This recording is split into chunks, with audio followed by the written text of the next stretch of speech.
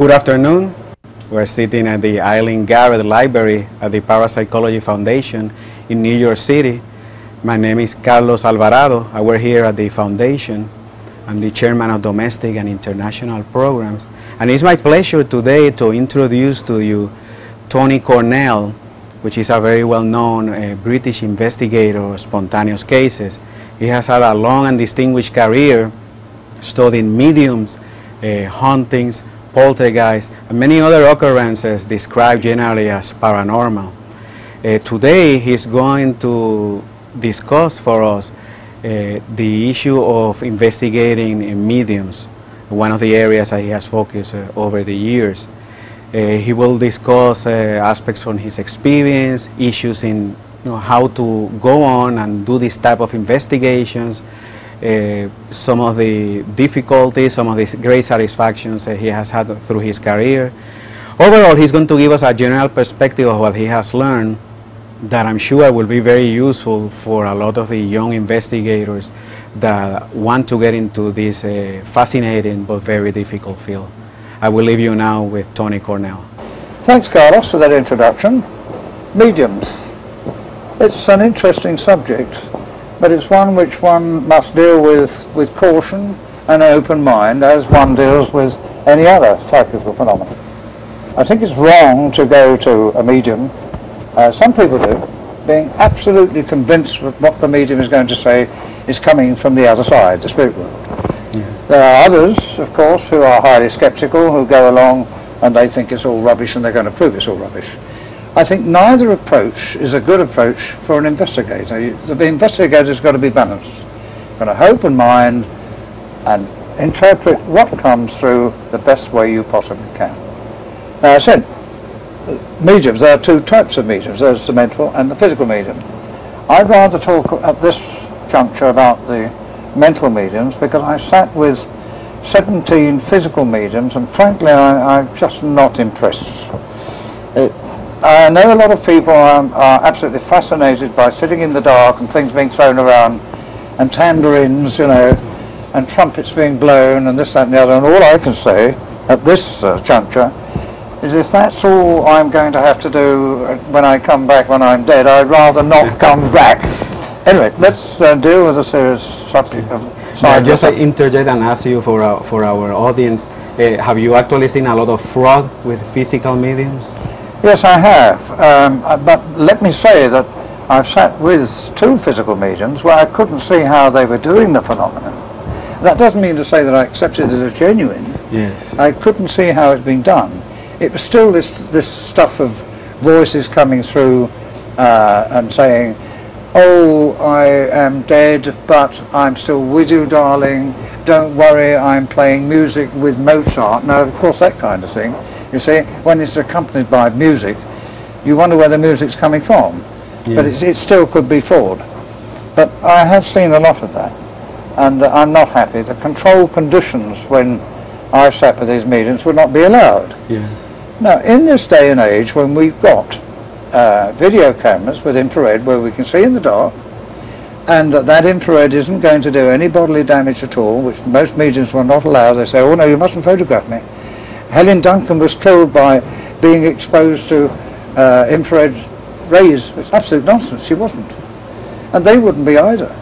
And the infrared that they're getting when they sit, as I have sat with them, in a centrally heated seance room is much more than you get from the camera. So I think they're being silly. They're backing off. And it's really, probably an excuse. It's all wrong. See, the attitude is wrong. And it makes you wonder why they won't allow you to film them. Because as I said, look, you say that the scientific world won't take any notice of you, and they're silly, these things are genuine. Here's the scientific method to show them and say, well, look, how is it working? I won't go and talk about mental mediums, but as we're on the physical mediums, we'll discuss it a bit further. Because you see, for all we know, it might be that they are practicing a form of psychokinesis, and they don't know they're doing it. And it's their belief structure that is creating the spirit guides and all that kind of thing. But we've had a recent spate of this in England, in the Skull Group in Norfolk. One or two members of the society have thought that this is brilliant stuff. One or two other members who've been and seen it didn't think it was so brilliant. And the thing that I was unlucky, I didn't manage to see them, although I'd seen more mediums than most, but it doesn't matter. I've listened to their reports, and much of the stuff that they said I've seen before, so I know what the background is. But they would not allow anybody to take infrared film. And again, you say, why not? Because they were claiming to be a scientific group with new methods of communication. At the moment when we started, or the group that were dealing with them started tightening up the control conditions, it stopped.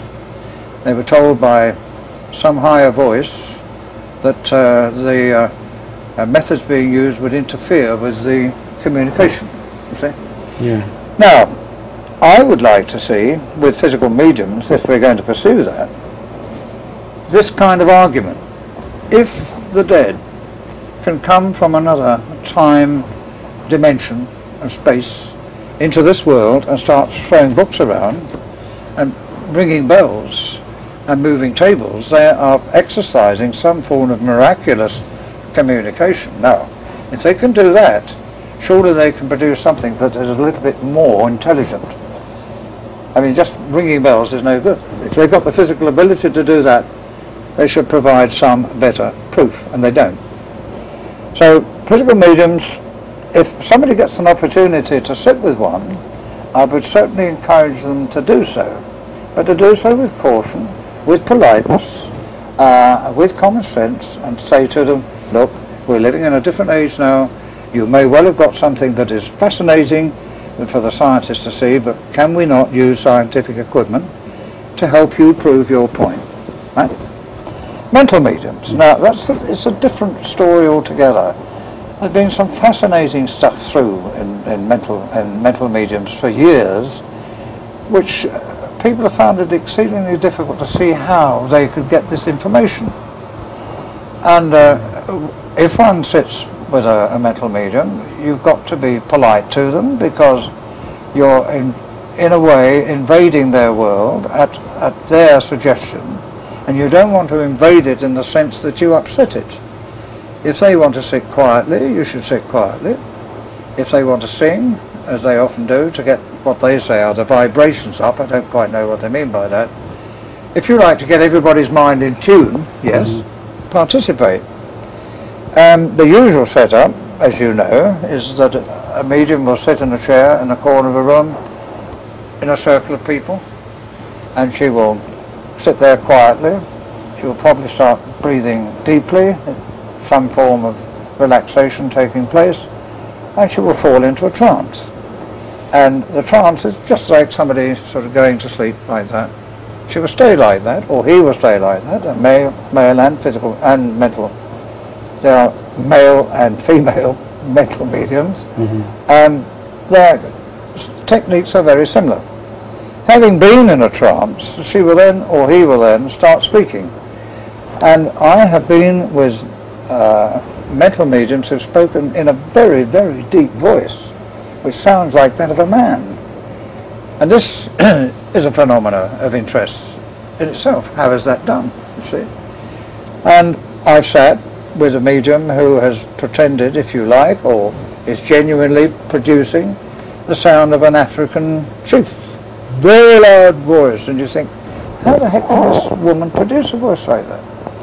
The content of the communication generally is a bit childish. There's nothing of any great portent comes through, and this is worrying. Messages from a dead husband, a dead wife, saying, I am happy now, don't worry about me, I am with you all the time. And one wonders whether this isn't some form of, not charity, but counselling. See? And if it's counselling, and if it's giving the person who's getting that message from their dead husband or their dead wife, and if it's giving them comfort, who are you and I to criticise it and say it's wrong? But if you and I as investigators want to go into it in more detail and for proof, we've got to ask other questions, and we've got to take other conditions, and we've got to make sure, for instance, that that medium isn't in some way doing what is known as cold reading. There have been mediums in the past who've produced all sorts of communications in public, and we know now that they had sent their scouts round to people to find out all about their background and their interests and their ages and who's dead and whatnot, and they just sit on a public platform and put this back. Yeah. One of the oldest ones, tricks in this field, and it is a trick, let's face it, it's a trick, is to get everybody to write down a message on a piece of paper, and that's handed up to somebody, and they hand it to the medium, and the medium looks at it, and then he reads it, you see, and he gives the answer. Now, what he's in actual fact done, he's read the message, and he's said, oh, I don't know the answer to that one, but he's remembered the messages on the second one, and he then gives the answers to the person. The person doesn't realise that it was the one before. It's a trick. There's not so much of that that the investigator is really interested in. That's the public stuff. What we're more interested in, as I say, is the home circle, where they're sitting in the dark, quietly, producing these messages. Proof of identity of the person who is coming through. You should, I think, say, well, can you give us your address, where you were living, what was your first and second names, when did you die, when were you born? These facts are available, they can be checked on, and that, I know, I've tried on several occasions, it's never come off. We never managed to get that. But people have in the past, in other areas, said that this is possible. You probably remember the cross-correspondence cases. Yeah. You know, they're famous, they're Victorian, and they're often provided as the proof that there's a life after death, and that a number of mediums at that time, 3 in all, in America, in England, in South Africa, produced written documents which were all sent to the London SPR. And the people in the SPR, there were 3,000 of these, and the people in the London SPR noticed that various phrases from these different mediums tied up.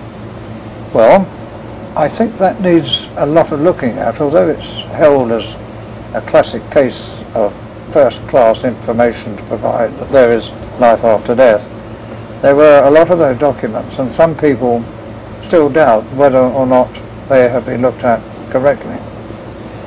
Mediums are interesting, not only from the point of view of different voices and the information they provide, but also they can, at times, get some extraordinary information. Now, I'll just give you an example of this. I was assessing a medium in Cambridge for ESP, and she knew that it was purely and simply to see whether her telepathy was better than anybody else's, you see. And we got about 8 sittings, and we'd done 6. And her ESP results on these tests weren't any higher than anybody else's. But she was doing quite well and cooperative. I went along and she said, oh, Mr. Cornell, I've got to give you some personal information. It's coming through strongly. My guide is telling me I've got to help you. I said, well, I don't really want that. I'm more interested in the experiments we could do. Oh, but she said, I must tell you this, you see. And she reeled out 14 main points of my life situation at that time. 14. The only help I gave her when she said, am I doing all right? I said, not bad. That's all I said to her. But what was interesting was this. I was in a peculiar sort of situation at that time. I'd met a woman, I was having problems, I was having financial problems, I was having emotional problems, and this, that, and the other. We all get in a situation like that at some time. Yeah. But she got these 14 points exactly right. But subsequently, I found out that the last 4 points were wrong. For the simple reason they were as I thought the situation was. It was my interpretation, those last 4 points. The first 10 points were absolutely correct. The last 4 were wrong. So it looks as if she was probably reading my mind. Where else does she get the information from? And I would have been much more impressed if she'd said to me, look, Mr. Cornell, point 1, 2, 3, 4 through to 10. Now, this point you think is so-and-so, but it's not. If If she'd have told me how I was wrong in thinking about those last 4 points, I would have thought that that was very paranormal and much more evidential, but she didn't. And this is the kind of thing, you see, that an investigator's got to weigh up. Mental medium's interesting. There's a lot of mental mediums around. You've got to be very careful with the information. I think it's one of the best of the mediumistic stuff to look at. The physical mediums, as I said, I think are a complete and utter waste of time. What do you do as an investigator to make sure that fraud is not being done and that information is just being obtained by a normal investigation? Well, there are various methods you can do. You can have what we call proxy sittings. You see, you can get somebody to go in on your behalf, and the medium doesn't know your background at all. They may know the person, or they may go through and find out what the name is, and say, well, can you come next week? I'm busy now, we can't really sit now. And in that time they found out who that person is and his background, is he's married, whether his wife's dead, where he lives, what his occupation is, and feed it to him. But that's wrong, you see. He is being a proxy sitter. He is giving her information about you. That's one method of doing it. The other thing you can do is a sealed envelopes, if you like. You can put down questions and seal it up, and only you know, or somebody else has a copy of it, and give it to the medium and say, can you read this? Quite a number of mediums, so they can read it. I gave you an example earlier on of the fake man who reads the first one and says, I can't get it, throws it away, and then of course he's giving the answers to all the other stuff he's read, and everybody thinks, oh, he's getting it by holding his head, but he's read it. Common sense really is one of the main tools that you want in psychical research. You want it in most things. A lot of people don't seem to exercise common sense. I mean, you wouldn't go and tell a medium the kind of information that you want her to give you, you see. There are other methods. You can also, if you like, make sure that you do a good investigation of her, what she's done before, whether she has got accurate information from other people, what the conditions are, whether you think that she has got somebody employed to go and look at them and get the information like that. The mental mediumship is you can't really do much in the way of physical stuff with the physical mediums. You can ask them to have their hands tied, you can make sure that they're secure in their chair, you can use all sorts of things like that. The mental mediumship is difficult really in many ways to control. All you can do is sift through the information that they give you and judge it, if you like, on a scale of evidence. I mean, to say, look, I know you are feeling unwell today, or have you not? I get the message quite clear that you've been ill recently. Well, we've all been ill recently. You want better evidence than that. I just use one's common sense and write out the notes. If you can, the other thing too is to take a tape recording of it all so you don't miss points. Another thing you can do, and this is perhaps being a bit naughty, but it's a useful thing, pretend that you've forgotten what she told you earlier on and say, well, you were talking about so-and-so, I didn't hear what you said there. Let her repeat what she said to you and see if there's any variation in the story. I mean, people forget sometimes what they say. The medium might forget. The medium might be making it up the first time. So you check it out that way. Yeah. Basically, common sense. But be polite. Don't by any means show that you think it's all nonsense. Don't do that, because that's rude. They have their own beliefs. We're all entitled to our own beliefs.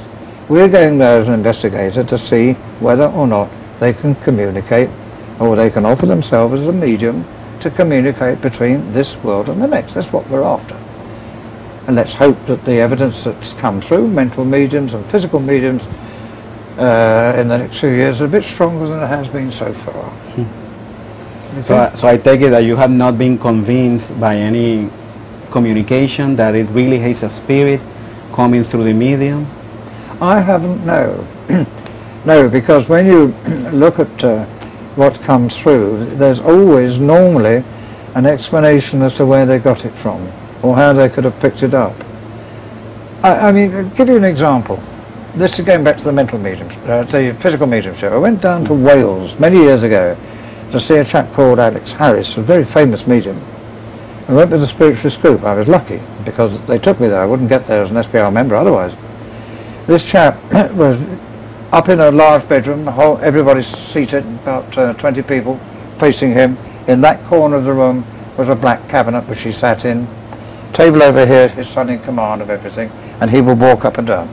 He came in, was examined by people to make sure he hadn't got any ectoplasmic lengths of tape and this, that and the other on him. Sat in the black cabinet and came out. And people from Brighton were there. He knew these people had come from Brighton. And he started off by saying, I get the impression that I have some friends here from Brighton. You see? Well, he's not telling anybody that everybody doesn't already know. Yeah, that's the obvious. Now, I was told, yes, that if you came here, I was to give you some messages, you see. But he gives them messages and they're all lapping it up. There's nothing written down beforehand, you see. And the other trick that this bloke did, it annoyed me a lot, but anyway, I kept quiet. He would go back into this black cabinet for about 5 minutes, or 3 or 4 minutes, something like that. And this lot of Brighton all talking and saying, oh yes, now, my spirit, white mist, said if I came here, he would appear. The next thing that comes out is white mist. Because the medium has heard that white mist was being told that he was going to come, and of course he comes out. Yeah. So that's naughty. But they want to believe it. And I wasn't at all impressed with this. This is one of the physical mediums I said that I hadn't got much time for. But to be absolutely fair, something happened in that meeting which I could not explain. So I've given you what I think is that side. Now we'll give you this side. One must give both sides. When we met downstairs, one of the people that had come from Brighton had brought a large bunch of flowers, roses, for his wife, who he said was going to materialize at this meeting. Okay? We all knew this. When we went upstairs, these roses were put in a jar where the son of the medium was MC. The medium is in the cabinet. All these people are coming out. Then he comes out, or something comes out, much smaller, white. I'm looking at this and thinking, this isn't the same size as the medium. And it says, it says, I am here.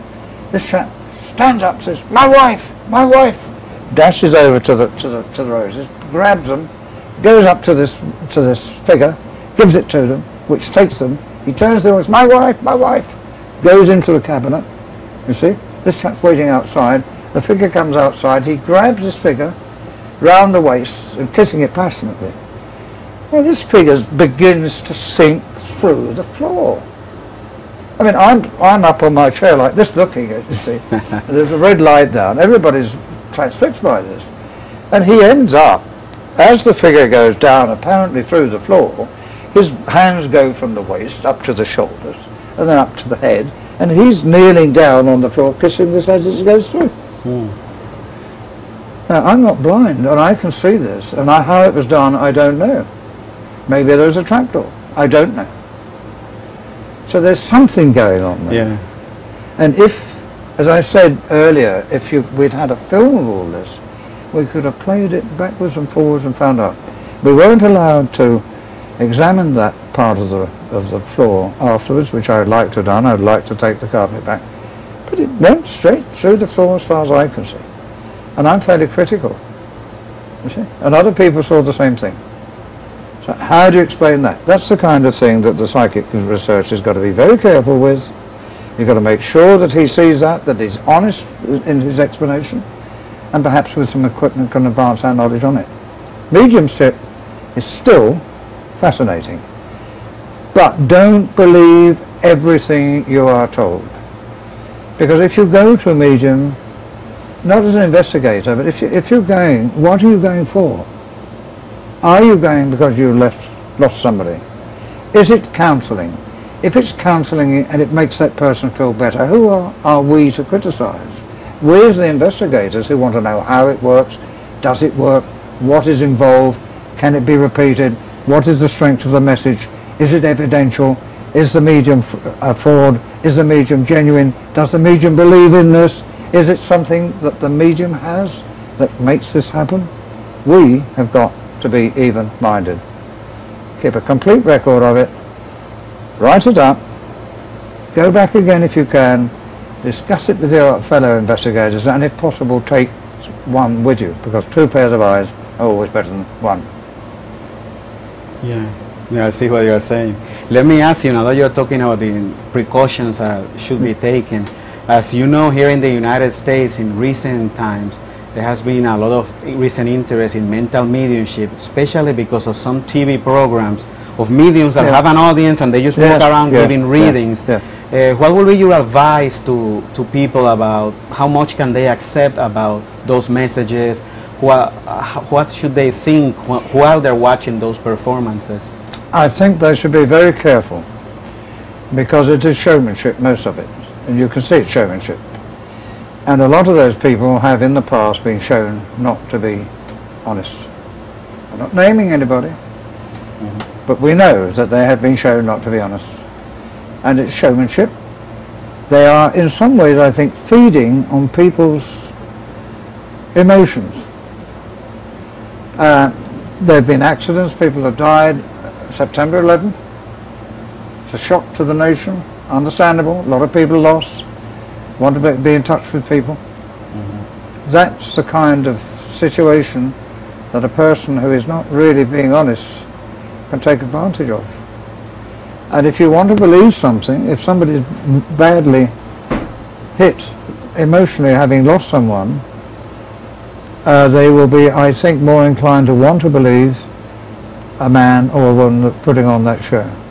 Maybe, and it's understandable, perfectly understandable, they must go to those cases and look at those television shows with caution in their mind. Is this just showmanship? Where is the evidence? Where has the evidence been obtained from? Is it sufficiently strong enough for me to believe that that evidence is coming from whoever it is I think it's coming from? But there have been too many cases where it's been sheer fraud. Be careful. Use your common sense. Keep your feet on the ground. Look at it and say, well, there might be something in it, but I'm not going to be taken in completely. Yeah, and I agree. That's very good advice, because we get a lot of calls and requests for information about this type of performances. And certainly, you know, we agree completely with what you're saying, that people have to be careful and be a little more critical. Another thing that people ask us is, how do mental mediums work, in the sense of how they get information? Like, they ask, do all mediums fall in trance?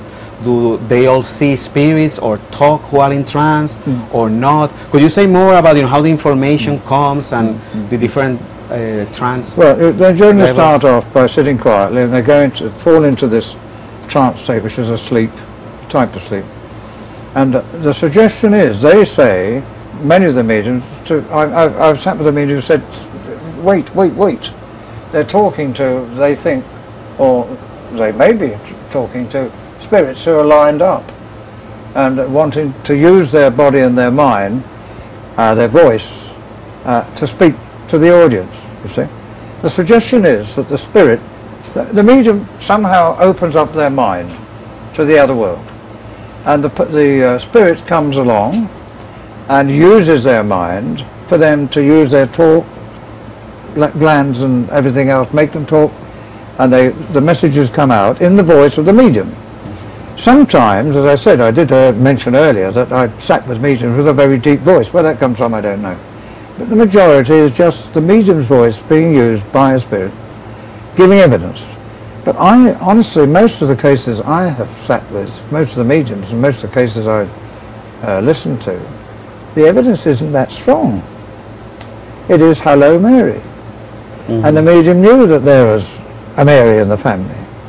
I'm with you all the time. May be comforting to that person, but is it proof? You see, it's not strong enough, I don't think. I say in this book, why is it that we don't get, when a medium goes into trance, somebody comes through and says, My name is Jova Smith. I lived in 14 Butchers Lane, Swallyhole. I died at the age of 64. I had an illness for 3 months. My wife, Mary so-and-so, looked after me. My doctor, Peter Stevens, also attended me. I went to school at so-and-so. Now, these are all facts that could be easily checked, but we don't get that. We get little snippets. Yeah. And you think, you can see people sometimes saying, well, yes, that could apply to me, but it's not always strong enough. So one must, I think, with a medium, if you're going to take them seriously, insist, if you can insist, that they give you definite dates that can be checked. Now, I'm afraid I must say to you that we did this years ago, and I've wasted a lot of money going to people to get birth certificates and whatnot, and they didn't marry up. So I haven't had that. But there are people who claim they have. So you're saying that you got some information, but you could not check it out against the birth certificate? No, not clear enough for it to be absolute. You're a little snippet. Yeah. And you think, somebody who wants to believe will say, oh yes, look at this. But that's not good enough. You want more. You want the same kind of thing that you would get if you went to your bank and said, I would like to know how much money I've got. You'd like it all written out. It's no good you going to the bank, you wouldn't accept, I wouldn't accept if the bank said, oh, I think you've got £25 in your account, or $63. You don't want that. You want a piece of paper that tells you exactly how much you've got. Yeah, it's no good going to a medium who says, gives you a little bit as the equivalent to the $60 and then give you the rest. But if you want to believe, you'll accept that. And this is the problem, you see. So one must insist upon the maximum amount of information. If you're looking at this as an investigator, I've said earlier on, there's two fields.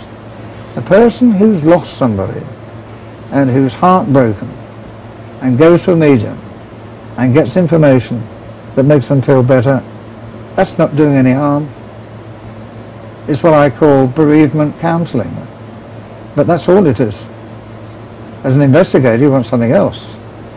You want more detail and more facts under strictly controlled conditions. But the strictly controlled conditions are difficult to apply to a mental medium. Physical medium, yes you can. Yeah. I hope I'm not putting anybody off. I wouldn't dream of putting anybody off because it's a subject that requires further detailed cooperative investigation. And there are mediums around, if you approach them properly, they will cooperate. Yeah. No, I certainly agree, and in fact I think all these cautions I think are very important to emphasize, especially to new people that come into the field, that this is not a simple task of, it's not just a question of sitting and accepting everything that you receive, but you have to be critical and you have to be aware of other possibilities. I'm afraid one does have to be critical. It doesn't sound right, but if there was something odd that was not normal in other parts of life, the average person will be critical. So why should you not apply those same standards to something else that is peculiar to something which is even more peculiar? The claim is that there is a life after death, and that mediums can act as a medium for the transfer of information from the other side, which is often called, to you and I who are living. Well, this is a momentous claim, and therefore it needs momentous evidence. And we don't get the momentous evidence, I'm afraid. Yeah. How do you feel talking about this type of evidence, about the records from the past? You know, as you were very well known, there have been many famous mediums like Mrs. Piper, Mrs. Lerner, Mrs. Garrett. Going back into those records, will you say that at least some of them have good evidence of some paranormal communication? I would say so. If you go through the SPR, the societies, the two societies, and your organisation too, you've got a lot of evidence and a lot of archives. There is evidence of something that you can't dismiss. But I'm still not happy that the evidence even received by our Victorian ancestors, who were they had a very high standard, and they wanted a lot of detail, but I still think that a lot of it would not come up to a sufficient standard for you and I to say, yes, that is solid evidence. Let me put it this way, it wouldn't stand up in a court of law. Nobody yet has gone to court and won in a case like this, where they are claiming that evidence was given by a medium to them, or somebody has said a medium has been a fraud. The medium hasn't won, has been considered as a fraud, nobody else has won.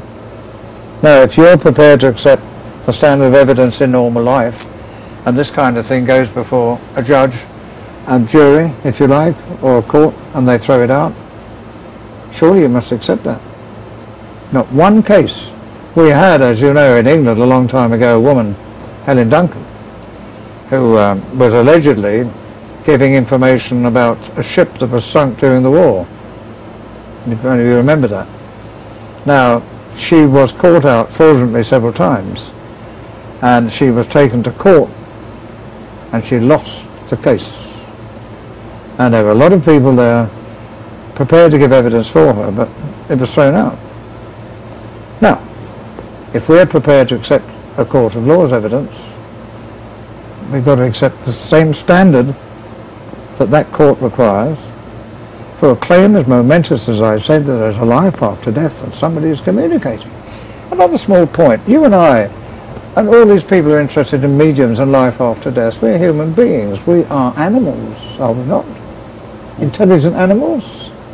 What about all the other animals? Do they get messages from life after? We're not interested in that. We're human beings. We're rather a conceited lot. We think that maybe, we think we're the people that survive. No matter about the cats, the dogs, but in this book and in other people's books, there are cases where quite clearly animal apparitions have been seen.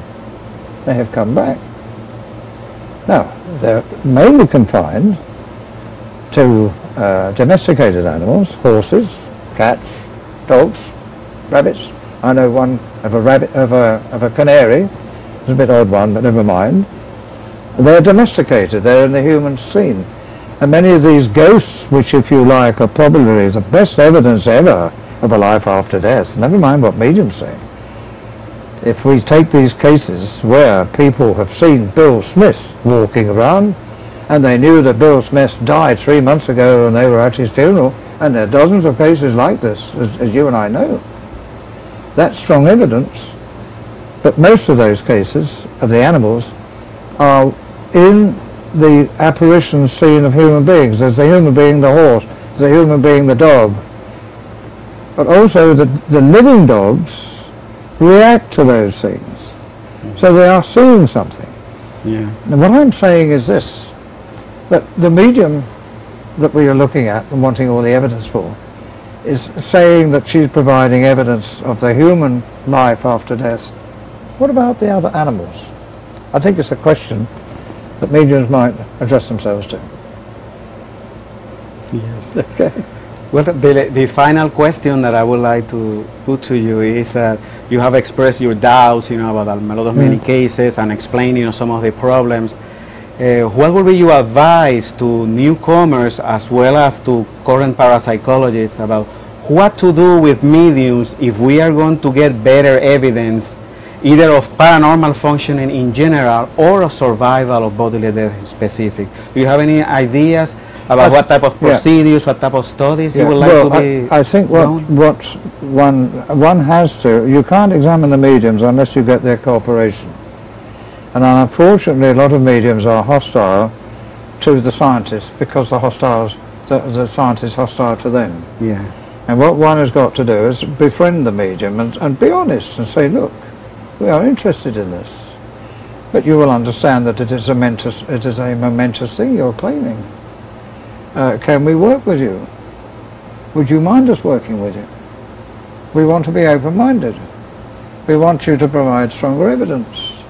You surely must understand, you yourself, in another walk of life, would want stronger evidence. Come in. Let us cooperate. Don't let us remain apart. Don't let us have this hostility. Oh, some of us are critical, but other people are critical of other things in life. That is life. There are people who are critical, there are people who believe, there are people who are sympathetic. But let us get together and see if we can develop some new form of cooperation. Let us say if there are people the other side, look, you surely understand when you were alive that it was a difficult thing to accept that there's a life after death. You're over there now. Can you not bring in new evidence? Let us develop a new means of communication.